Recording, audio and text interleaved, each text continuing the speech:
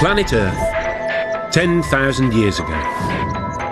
For 2.5 million years, our prehistoric ancestors had been living in caves, passing the time by bashing stones together. Then suddenly, everything changed, and people began to build huge monuments all over the planet.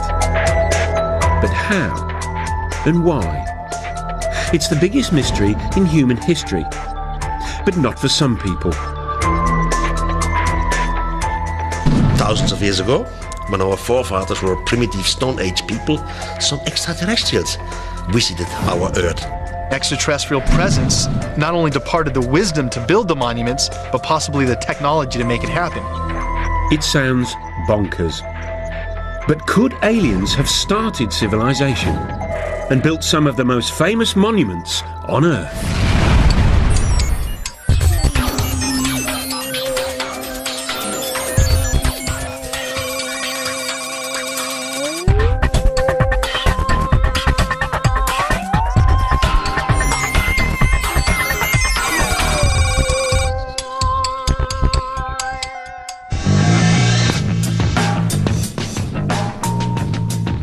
All over the Earth, there are giant stone monuments. Almost everyone knows they were created thousands of years ago by ancient man. But could almost everyone be wrong? According to the official history books, buildings like the pyramids and Stonehenge are triumphs of human engineering, which mark the beginning of our human civilization. But there are a few nagging questions about them, like why they seem to appear out of the blue.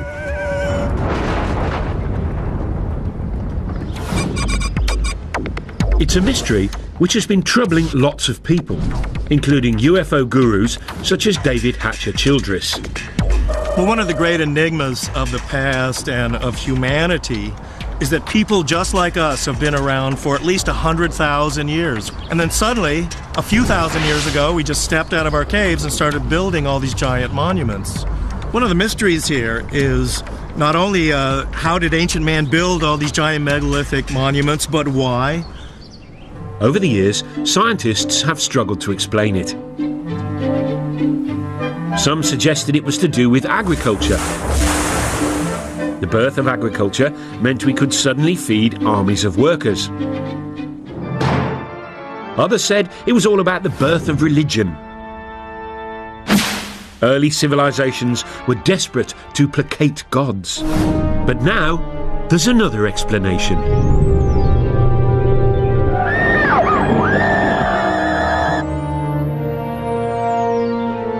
One group of people say that most of these monuments were built or designed in the distant past by aliens who visited our planet with their super advanced technology.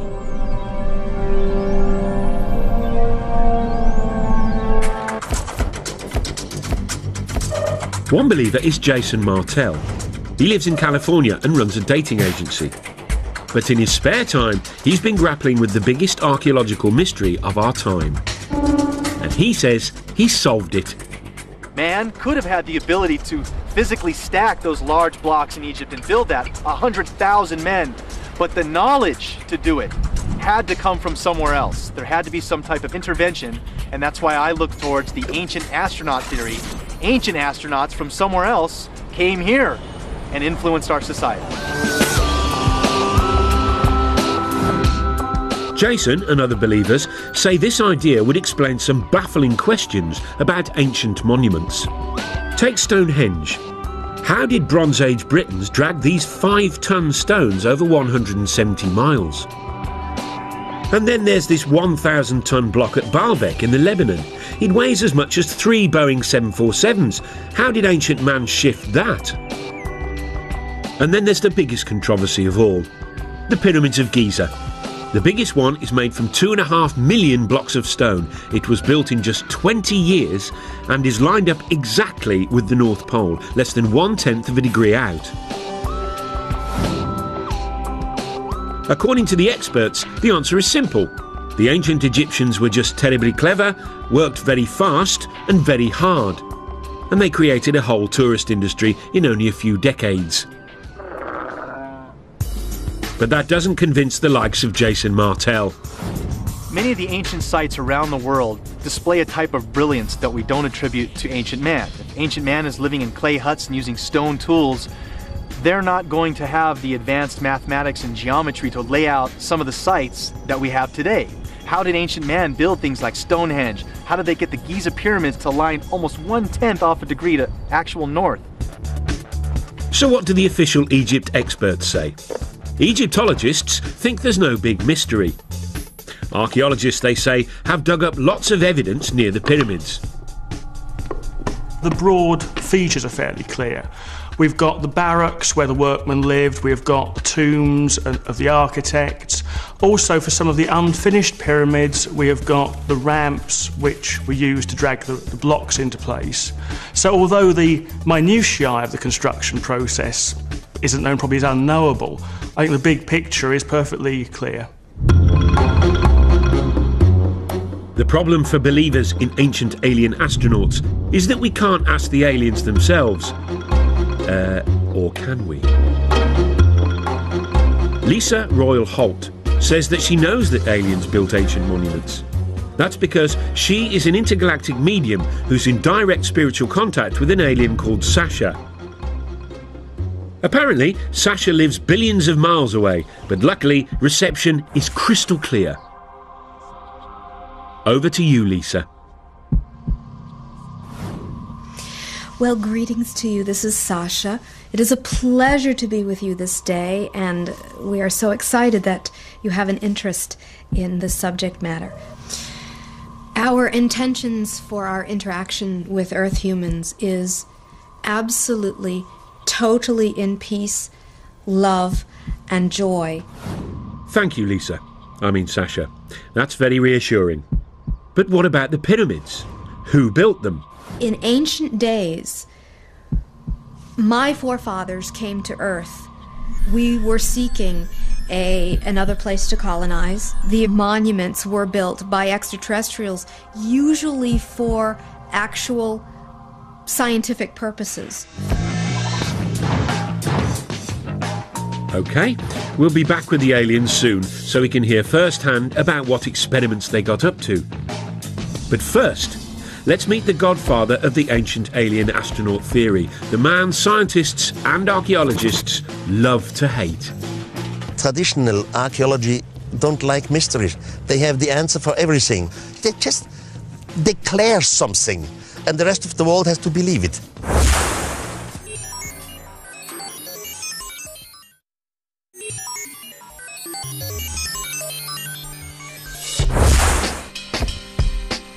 In 1968, Erich von Däniken, a Swiss hotel manager, achieved international notoriety when he published a controversial theory which said that alien astronauts had visited Earth in our ancient past.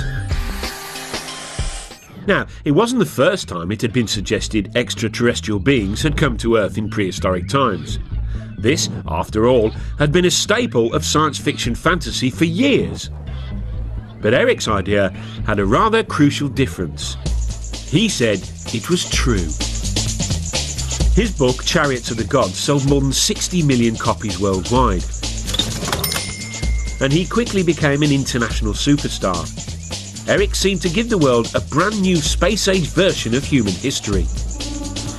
Thousands of years ago, when our forefathers were still Stone Age people, some extraterrestrials arrived. Von Däniken argued that those extraterrestrials helped build ancient monuments. His career as a solver of ancient mysteries began, he says, in the 1960s. While other people were taking drugs and generally rebelling, Erich was pondering ancient buildings, and one in particular, the Great Pyramid of Egypt. Built as a tomb for the pharaoh Cheops, it's made of 2.5 million stone blocks. Some of the biggest weigh up to 80 tons and were transported from quarries hundreds and hundreds of miles away. And that was 1,000 years before the invention of the wheel. To Erich von Däniken, that posed a huge question. Not why the aliens didn't give us the wheel, but another big question. This is the largest man-made monument on Earth. with a height of about 450 feet and weighing 30 million tons. It's quite a piece. I mean, for a group of people or architects who came right out from Stone Age time.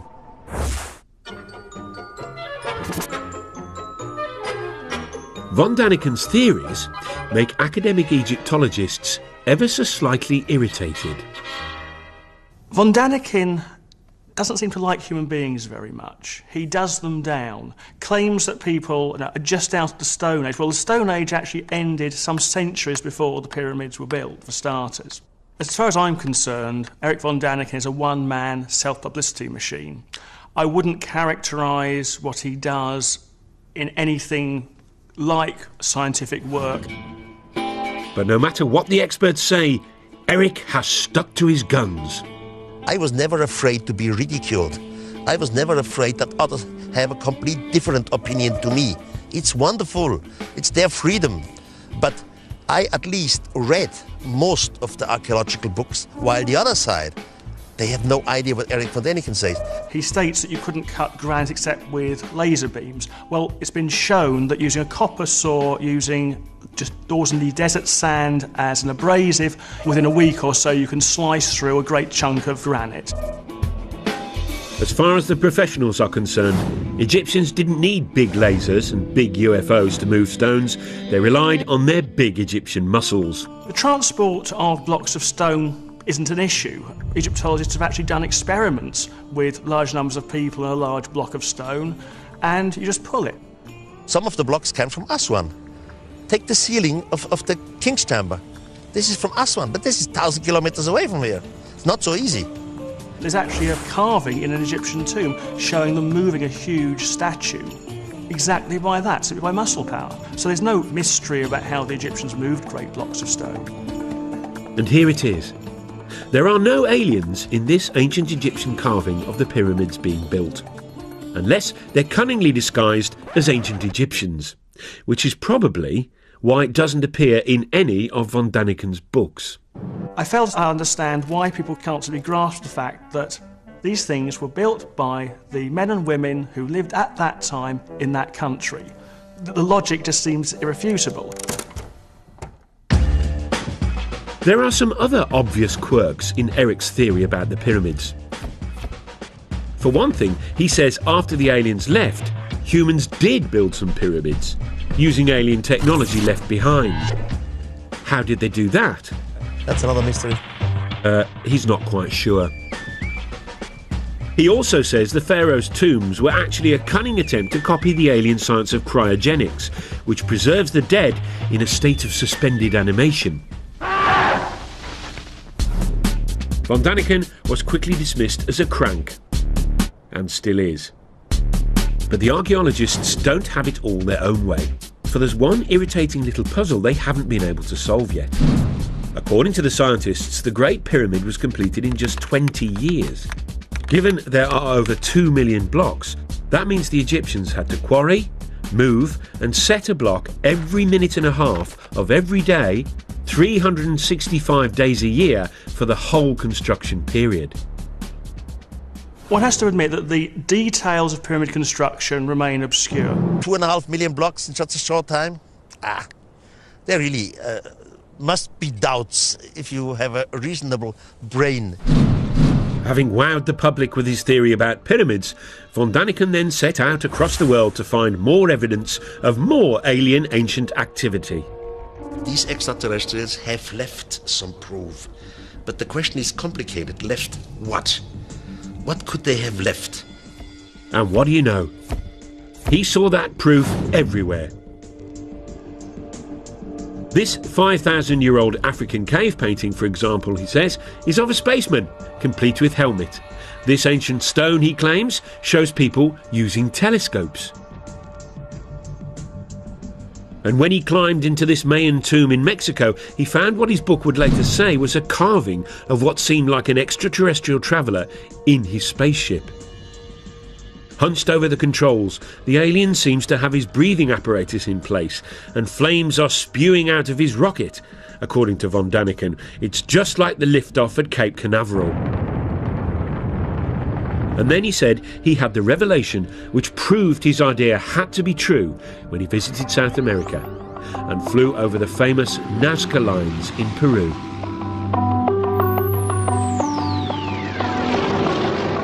These ancient patterns, drawn into the desert, stretch for miles. Some are weird shapes. But mysteriously, those weird shapes can only really be seen from the sky. I had my first flight over Nazca, and it was very, very impressive because you can see it only from the air. Then you fly higher, then you see something who looks like airstrips.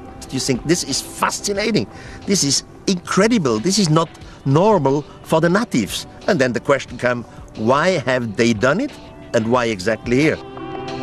Archaeologists say these lines are irrigation channels or religious symbols, but von Daniken says he has a much more convincing explanation involving, yes, you guessed it, aliens.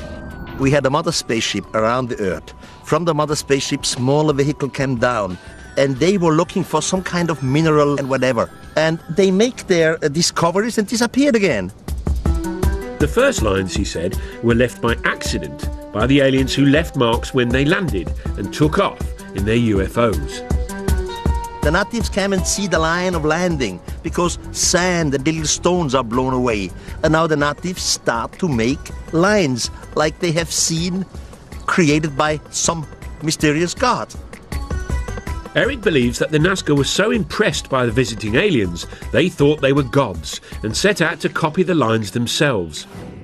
He says it was an effect similar to that modern Westerners had on Stone Age tribes in the 20th century. New Guinea tribespeople thought the first Westerners they saw were gods who had come down from the heavens in silver birds. They worshipped them long after they'd gone and even built model planes and airfields hoping to lure the silver birds back. But it didn't work for the poor old Peruvians, though. The aliens never returned. And instead, they got the Spanish.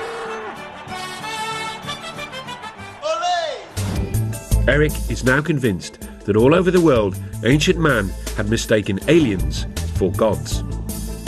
This realisation has had a dramatic effect on him. He was a devout Catholic, but isn't anymore. How did it change my life? First of all, it changed my religion.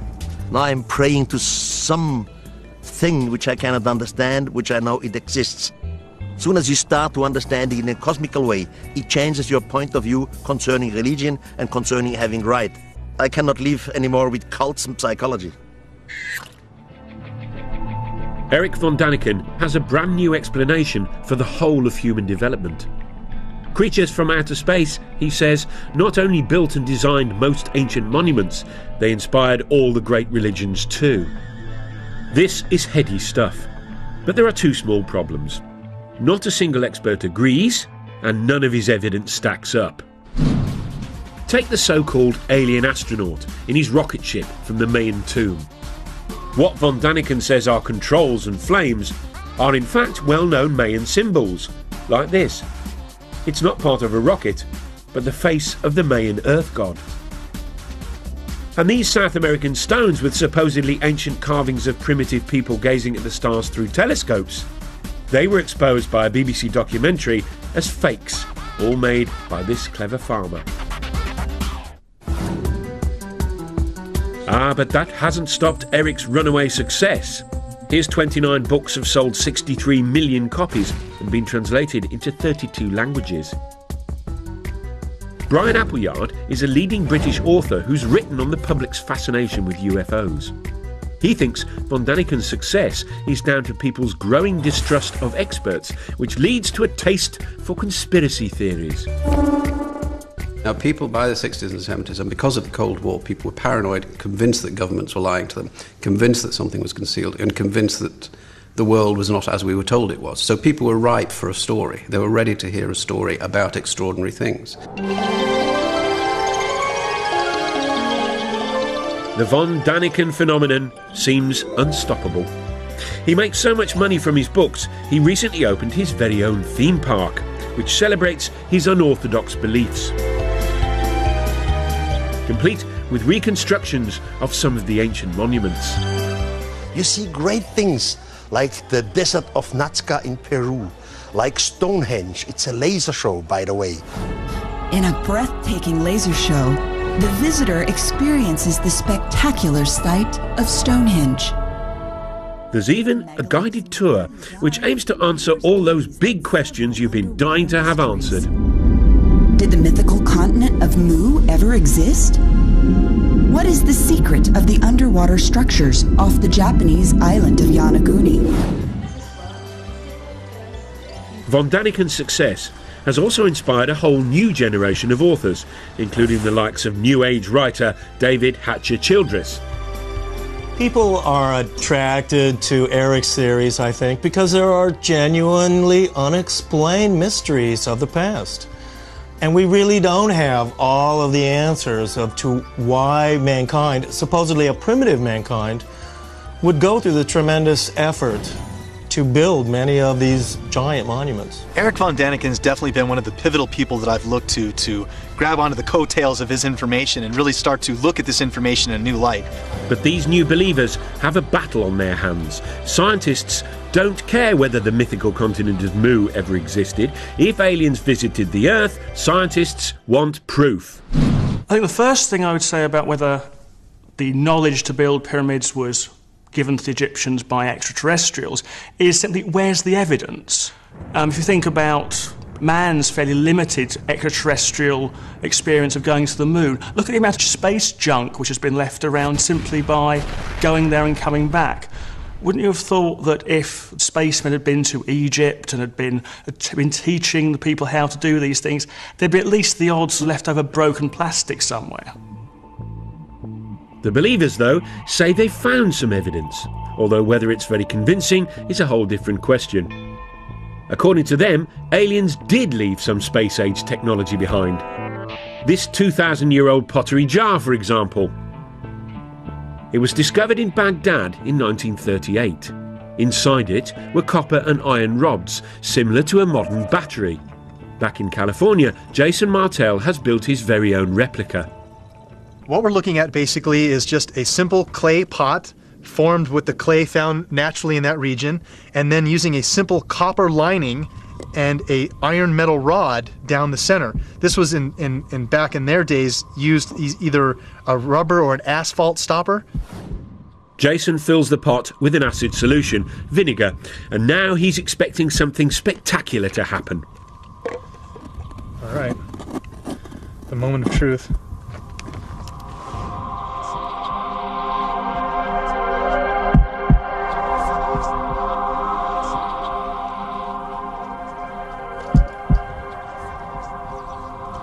Getting some little numbers here.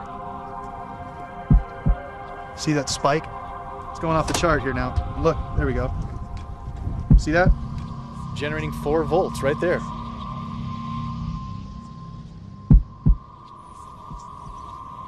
What we attribute to ancient man, they deserve a lot more credit than we're giving them. Because obviously we can test the devices with our understandings of technology and get a reading. Here we are, 4 volts right there from the battery.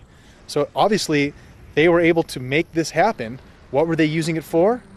Very possibly electricity. Now, what ancient Iraqis might have done with the 4 volts of electricity, nobody's sure. As for aliens, why would they need an old clay pot when they can zoom through interstellar space? If making a little pot, filling it with vinegar and sticking a bit of copper in it, and then seeing that there's some bubbles appear, is space-age technology, fine.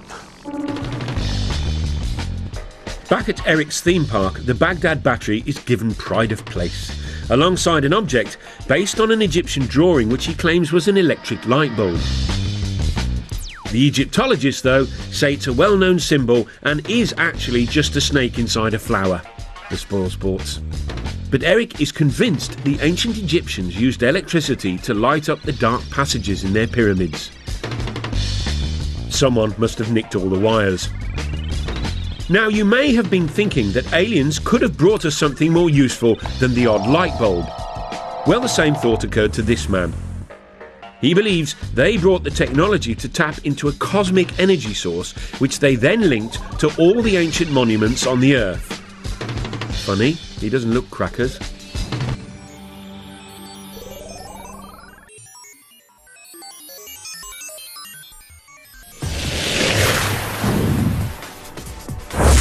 One of the things that makes human beings sort of special is that we live in big sophisticated societies full of big complex buildings. It's called civilization. Which is why so many people positively hate the idea that the whole thing might have been kick-started by aliens. At the heart of the theory is the suggestion that extraterrestrials built the very first big buildings of all back in the ancient past. Which is all very well and good, but the believers have had a hard time explaining why the aliens did all this. Were they just trying to show off? Not according to this man. Here he is, hiding in Stonehenge.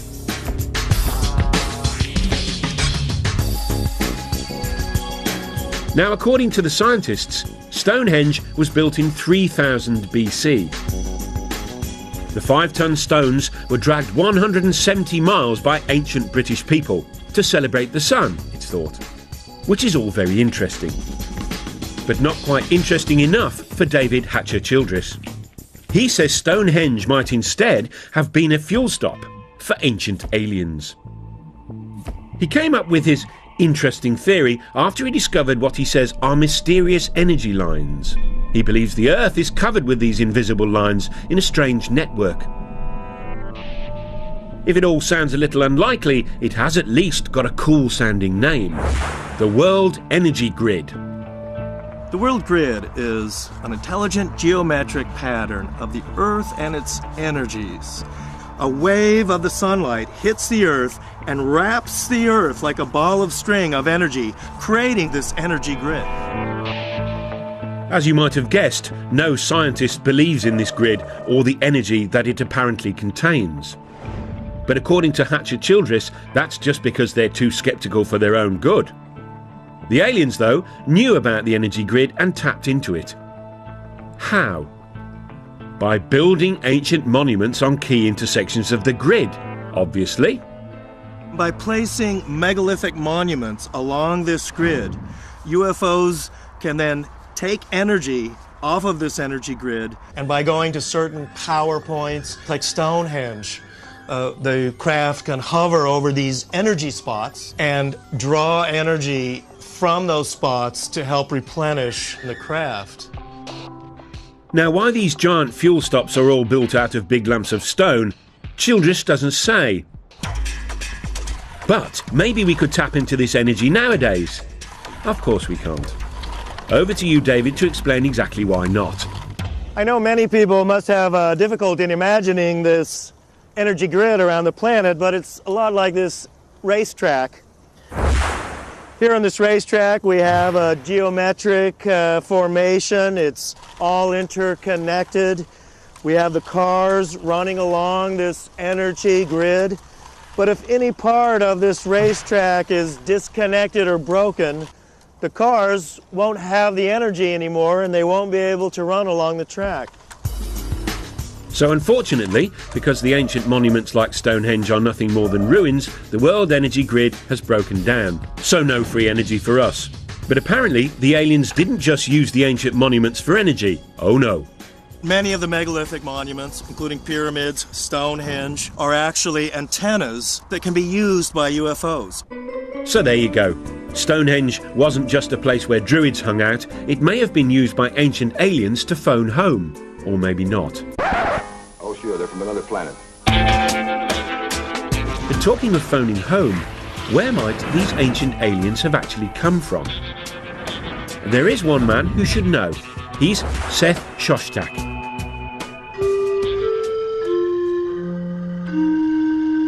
He heads up SETI, the Search for Extraterrestrial Intelligence. This is a scientific study that's been scouring the constellations for the last 20 years, listening for radio signals from alien life forms. It turns out that lots of scientists believe that life probably did arise somewhere else other than the Earth. After all, the universe contains trillions and trillions of stars. Seth Shostak has devoted his life to being the first to prove it. You know, the universe is vast. It seems that most stars have planets. There are going to be lots of other worlds that are just as nice as the Earth for life. The question is, has life arisen on those worlds? Planet X. Jason Martell is convinced aliens are from there. He says that the ancient Sumerians from Iraq believed in a 10th planet in our solar system, which modern science hasn't yet discovered. Sumerians, he says, believed that's where their gods, the Anunnaki, hung out. Again, the Anunnaki are the beings supposedly that come from Planet X, another planet within our solar system that modern science is currently trying to look for. That planet does exist. It's possible we have ancestors living on that planet. Just a minute. Ladies and gentlemen, we bring you this special radio television broadcast in order to give you the very latest information on an amazing phenomenon.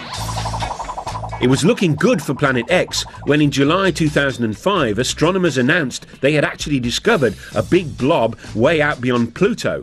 They called it Planet Xena. But they've now realised it's really small and full of gas, so not likely to be the home of the Anunnaki or our ancient alien visitors. But there's one candidate for alien life that obsesses more people than any other. It's our closest neighbour, Mars. It's also the planet that's most like our own. Some scientists are convinced it has water, and for years NASA has been probing and exploring it. So far, no signs of aliens. But in 1976, they were looking for signs of tiny bacteria, when instead they found this. This photo of the plain of Cydonia contains what most astronomers are convinced are some large rocks. But to some people, they look suspiciously like this.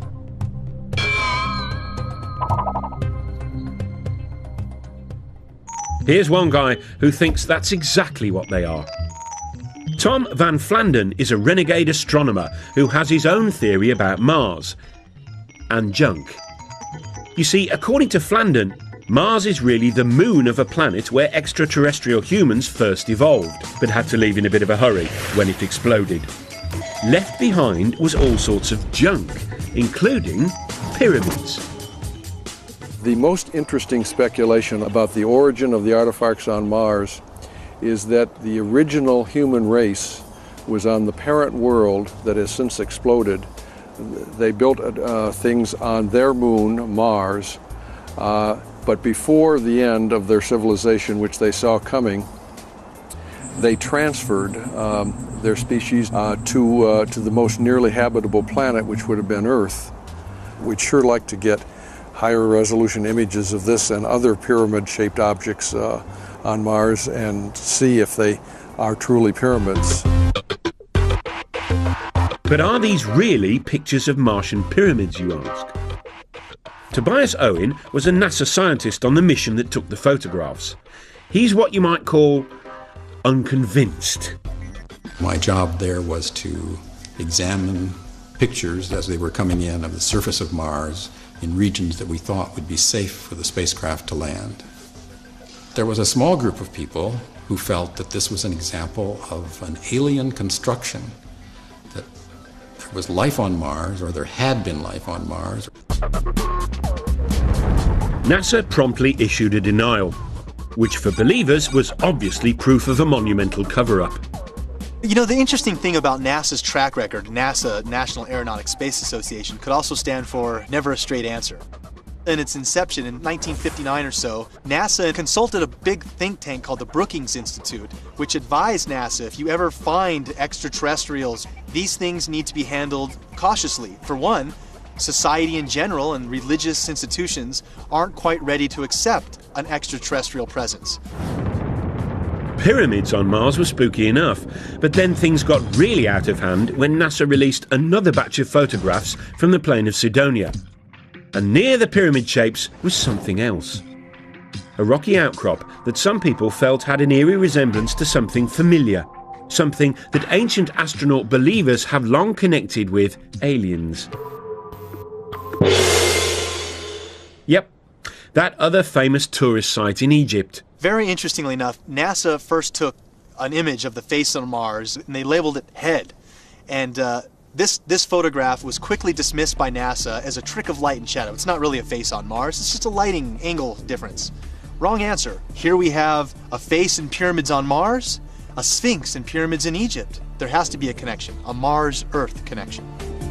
To the scientists, though, it was just a natural feature. This is the kind of thing that we see on the Earth in various places. There's a famous one in New Hampshire in the United States called the Old Man in the Mountain. And there's a tendency among us humans to try to see images of ourselves in nature. And here was a perfect example, but happened to be on Mars. The common sense explanation is simple. Human beings are just hardwired to recognise faces, even when faces aren't there. Over to a psychologist to explain. Faces are very important to humans from infancy. They're so important that we perceive faces even in a stimulus that is not a face. For example, this plate of eggs in front of me looks very much like a face. We can see eyebrows, two eyes, a nose, and a mouth very readily. Well, when I look at the first image that was taken of the structures on Mars, I see it very, very clearly as a face. Here's an eye, here's the bottom part of a nose, here's the outline of a face. This is a low-resolution image, and I'm quite convinced by that interpretation. However, when I look at the more recent image, which is a much more high-resolution image, I'm very hard-pressed to see that as a face. Now, could I see it as a face? I could. I could go and look for the same features that I saw in the first image and try to pick them out here. But in the high-resolution image, where it is not very ambiguous, it is much harder to perceive this as a face. We now have exquisite images of the surface of Mars that are being taken as we speak, in fact, by the Mars Express spacecraft. And we see extraordinary detail on the surface of that planet, but we see no evidence of anything artificial.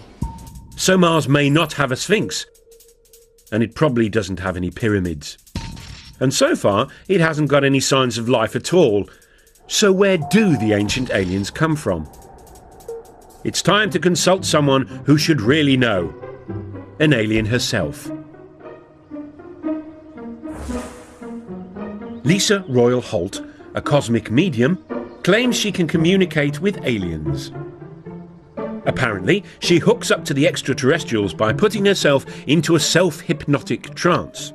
She says she's been doing it for years. It wasn't until I was in college when I was studying hypnosis, and I learned to put myself in an altered state. And when I did that, I started to realize that I was very intuitive and that sometimes I would receive messages. I'm able to actually hear or sense the communications and then verbally communicate them. Right now, her favourite phone buddy is a female alien called Sasha, who takes over Lisa's brain and communicates through Lisa's voice. We are about to do a channeling session. I will go into a meditative state. You are going to hear from Sasha, who says she's from the Pleiades. You mean the Pleiades, a cluster of stars in the constellation of Taurus, otherwise known as the Bull. Tell us, Sasha, if it's not too personal a question, what do girls from the Pleiades look like? In my world, I actually do have what you would know to be a physical body, though it exists in a slightly different dimension. I could walk down your street and pass as a human, but you would probably look at me and feel there was something strange about me. Sasha says her people were intergalactic empire builders who roamed the universe thousands of years ago, taking over other planets and building vast monuments as they did. Ironically, one of their first colonies was apparently on Mars. We used some of the bases there as colonies. What has been found now on Mars represents the tip of the iceberg of what is still on Mars. But Mars was merely a stopover for Sasha's people. She says they soon turned their attention to us. My forefathers thus have been very interested in Earth for a very, very long time. It's time to find out the answer to the biggest question of all about the ancient astronauts. Why did they come here? According to Sasha, they may have been up to more than building monuments and starting civilization. Could they have created the human race?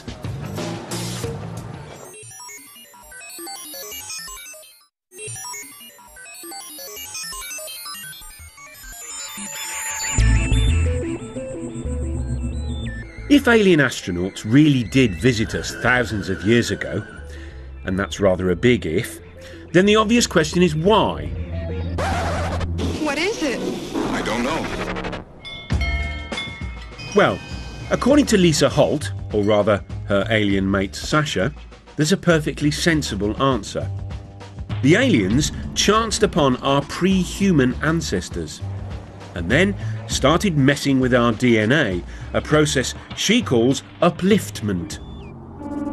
My sources have said that the extraterrestrial genetic projects on Earth have been going on for thousands of years. If your pre-humans were not uplifted by extraterrestrial genetics, your evolution as human beings would not have progressed as far as it has. You would still be in the evolutionary phase if it was not for the little bit of upliftment that was done. Lisa and Sasha are not the only people to believe this theory. They came here 300,000 years ago, created a primitive worker based off the Neanderthal man that was here evolving naturally, and created us. So an extraterrestrial crew comes here. They take one cell. They change the DNA code in the cell. You put it in the womb of a female of the same species. This female will give birth to a child. It's just what we would call the missing link. If the believers in ancient aliens are right, then evolution didn't gradually create humans. We were instead cooked up in the alien equivalent of a test tube. Spooky stuff. To me, that explains so much.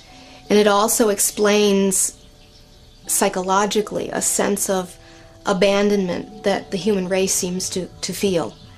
That these beings helped in our creation, but then never allowed us to remember who our parents were. Now, it all might sound like cobblers, but the notion of visiting aliens as godlike creators takes alien conspiracy ideas to their ultimate conclusion. And for author Brian Appleyard, it even hints at the role aliens now have in our culture. The idea that aliens once visited Earth and gave us this technology, this capacity, and pointed us up some progressive path, showed us the way to go, is a great idea for people to hold on to. Because one of the problems of the modern world is that people don't have anything to hold on to. And the story of ourselves we're given by science is frankly that we're nothing, it doesn't mean anything. The thing about the alien in the past is that it gives us a story. And that's fundamental to what people need to believe about themselves. Whatever comfort the idea that aliens visited us in the past gives some people, chances are it never happened. But hey, if it did, then maybe, just maybe, the greatest monument they left behind wasn't a giant feat of engineering like the pyramids, but a brilliant little piece of genetic engineering called us.